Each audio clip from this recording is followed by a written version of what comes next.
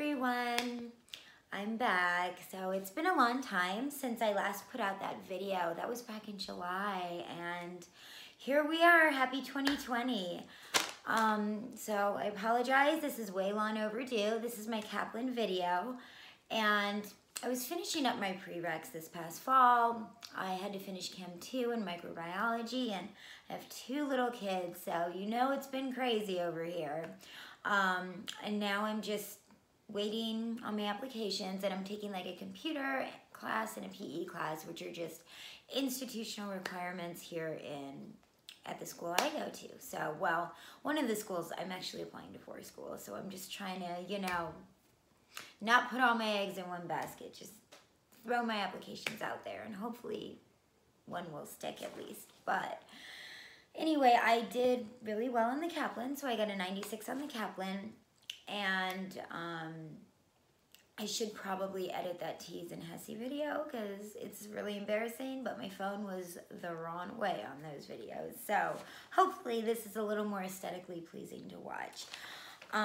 Anyway, so let's go over the way the Kaplan is formatted. So it is 91 questions. There is 28 math, and you get 45 minutes.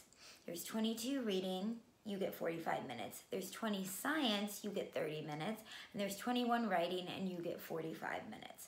So I got 100 on the math and the reading. I got a 90 on the science, so I missed 2. And then I got a 90 on the writing, so I also missed 2 there. And then there is a critical thinking, which 16 of the 91 questions are critical thinking. And I don't know exactly which ones. I missed 1, so I got a 15 out of 16 on that, so I got a 94.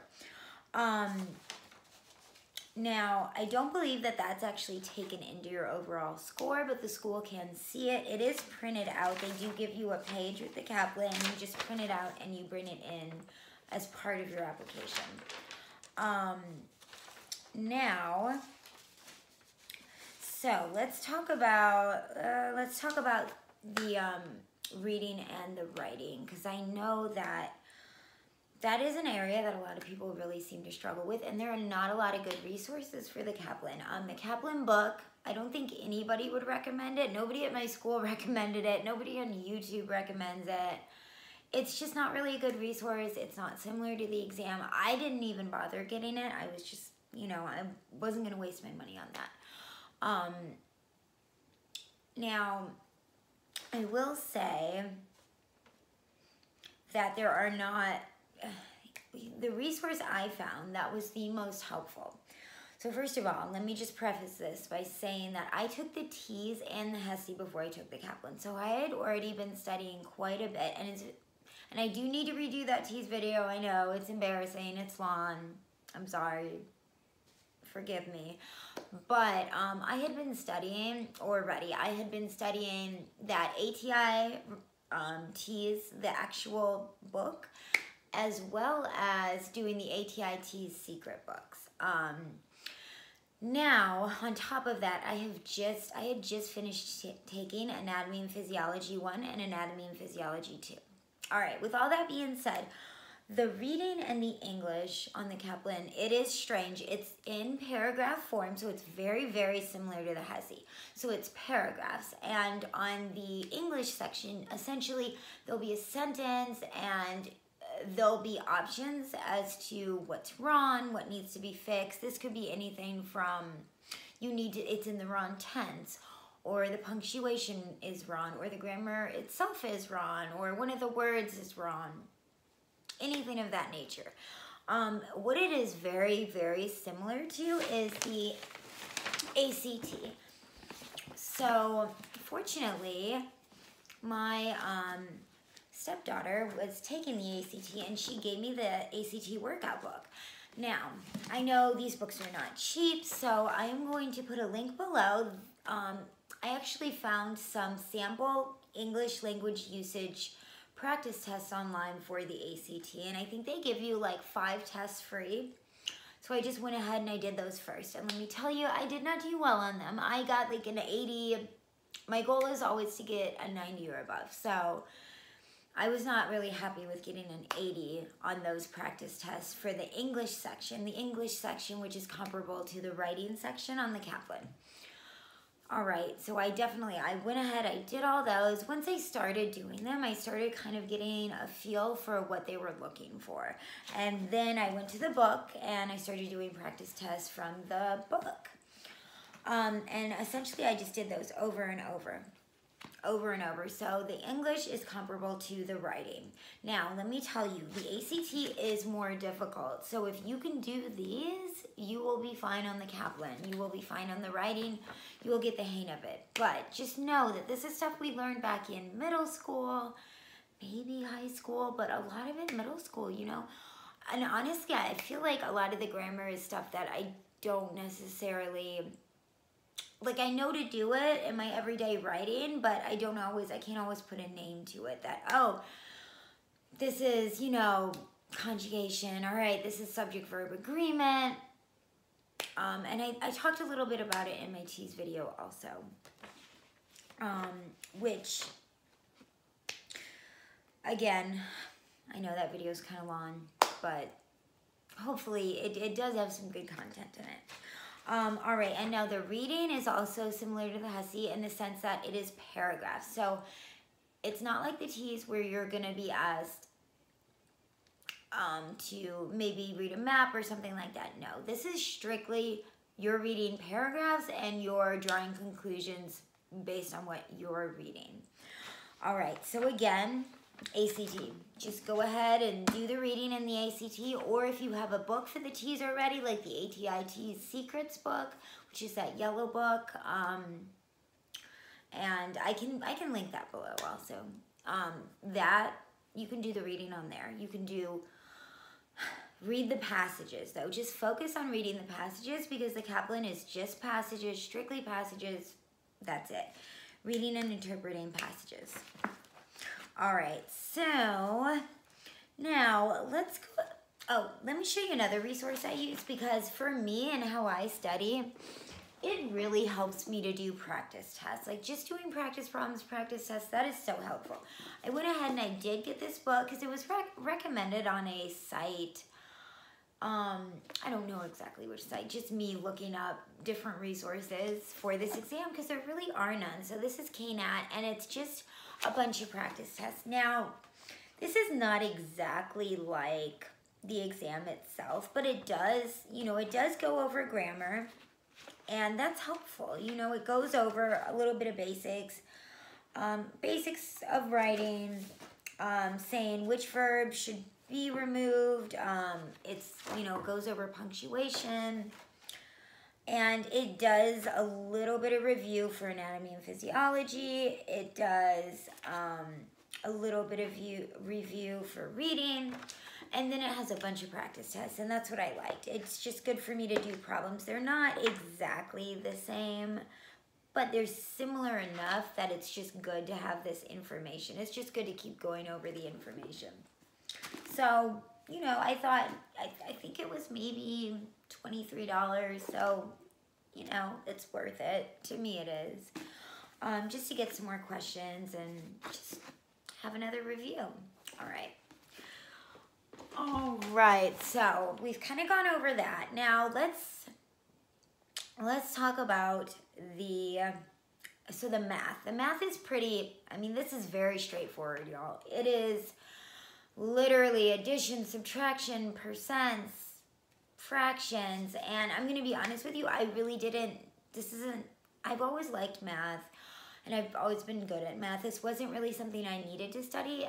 I did do a couple math questions in here just to make sure, but I had just taken the T's and the Hussey, so I had done a ton of math, and on the Hussey, we were not allowed to use a calculator, so I really had to be comfortable with, you know, doing long division even without a calculator, but on the Kaplan you can use a calculator, so it's easier. It's much easier than the T's, much easier than the Hussey, and you get a calculator, and I don't think many people have trouble with the math, so that's pretty straightforward. Now let's talk about the science. So this is a bit strange. So it's A and P, and it's not strange because a lot of the questions are straightforward, and I had just taken A and P 1 and 2. Now, this is 20 questions and it is all A and P. However, there were a couple questions that stood out to me as being a bit odd. So it is mostly on the cardiac, respiratory, and nervous systems. That is really where the focus of these questions are. So I would say definitely, as far as disease-wise, it would be good to understand asthma, hypertension, hypotension, and gout, which is kind of random, but there was a question on gout. Understand the sympathetic, parasympathetic nervous system, so the autonomic nervous system. Chemoreceptors, you know how you learned about like the carotid body that also has chemoreceptors that can help you regulate your pH balance. It regulates a lot of the autonomic nervous system. It, you know, can measure the CO2 content in your blood. So just things, kind of know that, because I feel like there were definitely some questions that sort of danced around that topic. The respiratory system, that is important. Definitely study. You know how the alveoli and then where gas exchange occurs, all that, which is in the alveoli, pardon me. And they do talk a little bit about the immune system, so you know, definitely brush up on white blood cells and the different types of white blood cells and their importance. Neurons, know a little bit about that, know a little bit about, and that's why I recommend taking A and P 1 and 2 before you take this exam. Know a little bit, just, you know about, it's not going to ask you anything too detailed, but know overall, okay, you know, how neurons, you know, how they communicate with one another, also how certain chemicals play into that, because, you know, it's an electrical chemical gradient, right? So you're going to want to know electrically positive to negative, and then how that will release certain chemicals. So you don't really need to go into detail, but just understand the overview, the basics of how the whole nervous system works. And understand, I would say also, like I said before, chemoreceptors. Understand the differences between the somatic and the autonomic nervous system. Also, positive and negative feedback systems. So they're different, you know, in our body, like childbirth, it's a positive feedback system, okay? Most systems are negative feedback. I think like blood clotting and childbirth are the two classic examples of positive feedback system. So understand that. I believe there was a question related to that. Again, like I said with asthma, understand that there is a question related to that. Now, here is the biggest tip on science. Quizlet. Okay, y'all, this is crazy, but I'm gonna bring my computer up here so I get this right, and I can link it also. Hold on.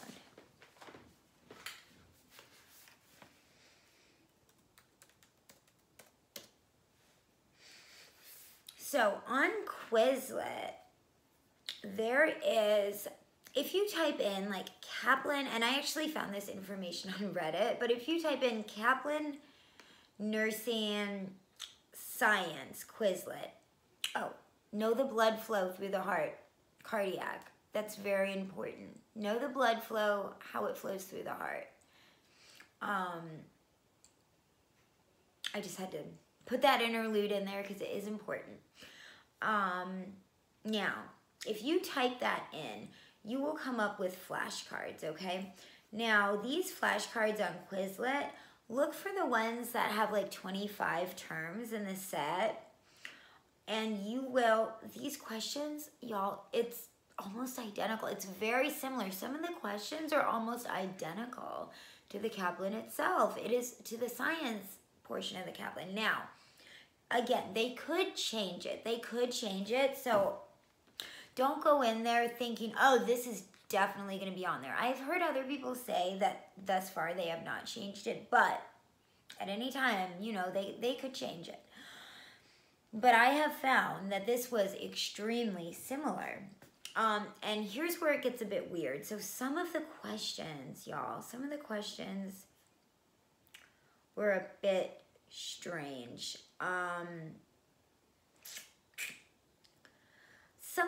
Okay, so there was something that talked about changes in hearing, vision, increase in sensation and perception of temperatures. Now, I would think it would actually be a decrease, but this is aging. Well, it could be either. The answer, you'll see it on the flashcards. It's really hard for me to explain because essentially, you know, it's multiple choice. There was essentially a question that was saying what causes changes, and it literally listed the 5 senses. And there were a couple answers that honestly they could have been right. I mean, there were a couple answers that seemed like they could be correct. So that was a weird one. And you'll see that on Quizlet. When you go to it, you'll see that question, which is very helpful because that'll help you on the exam. And then the other one that was strange was, oh yeah, here we go. This is good to know too. Know a bit about, even though it's mostly respiratory, cardiac, and nervous, there is some urinary also. And understand the difference between intracellular, extracellular, and interstitial. Now,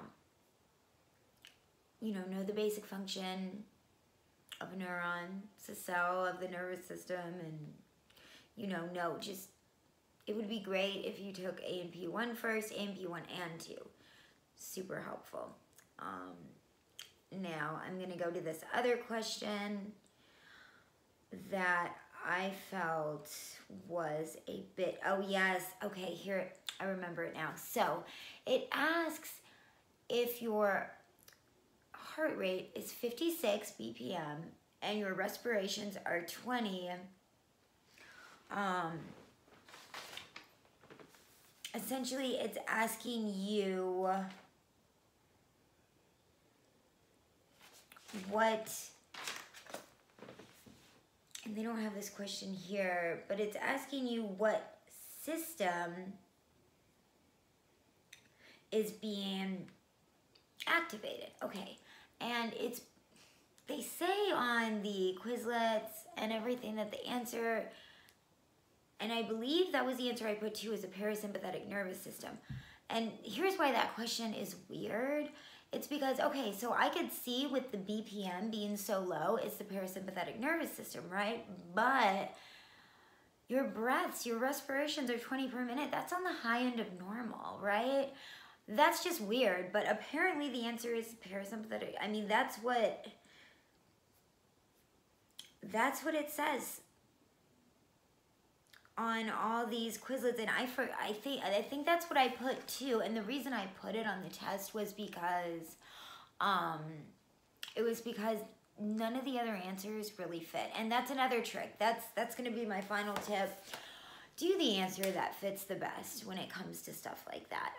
And sometimes they'll make it really obvious because none of the other answers will be even in the ballpark of anything that makes sense.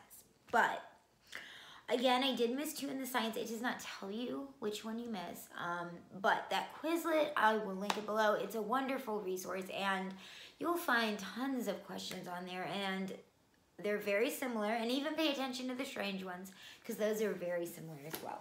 So this video has already gotten really long because I tend to go off on tangents trying to explain things, and I know I can be a bit long-winded.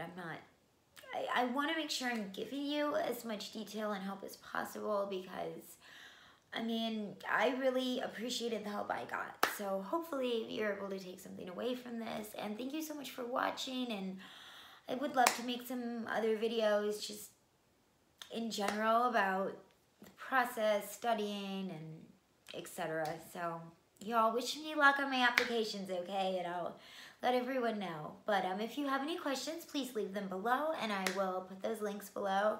Happy 2020, everyone, and y'all study hard, all right? All right, thanks for watching. Bye.